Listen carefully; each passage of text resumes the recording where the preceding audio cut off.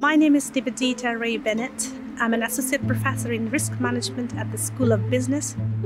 Today at the University of Leicester, we have organized a stakeholders engagement meeting for the Avoidable Deaths Network. We have major stakeholders from South Asia, including International Planned Parenthood Federation South Asia Region Office, Tata Iron and Steel Company, Data Management Aid from Bangladesh, Bangabandhu Medical University from Bangladesh, and most importantly, we have the Ministry of Defence on board. So by engaging with the stakeholders like the Ministry of Defence, we are learning from the practitioners, and this learning goes into our curriculum development, and in doing so, it directly affects our students' knowledge, skills, employability, and the way they put things into practice in leadership and management of risk, crisis, and disaster management.